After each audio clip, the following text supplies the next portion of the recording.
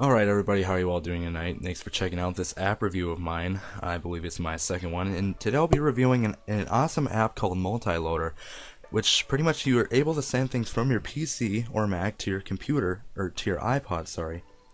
Or you can send something from your iOS device to your computer. So I'll be demonstrating how to do the PC or the iOS device to the PC one, so let's go ahead and do that. So how you can get Multiloader is it's available in the App Store for about $5, I believe, but I got it free because I have a jailbroken iPod, and I just got it through Installers. So how you can do this is, once you get on the menu here, you'll be able to see two little sections here. One that says Send To and one that says Receive From. Today I'll be going over the Send To part. So say I have a picture on my iOS device that I want to send to my PC. So I'll go ahead and choose PC here. Sorry, my little viewer thing is a bit laggy. And then you'll see camera roll. So you can choose anything from in here. So I'll just choose a picture of my dog.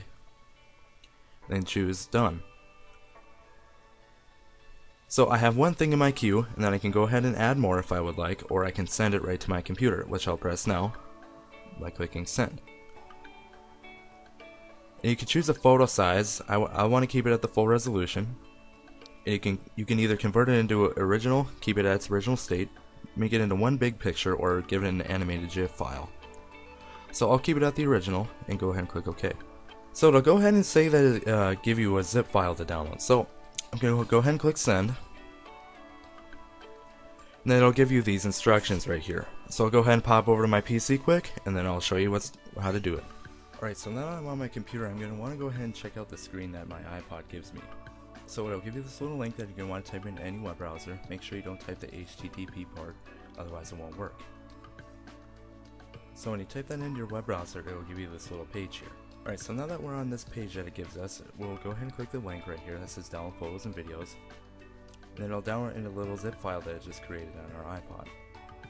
So going to our desktop, we can see here that we have a little archive that we need to extract. So extract it with your unzipping archive, and it'll pop up with the things that you just put in here.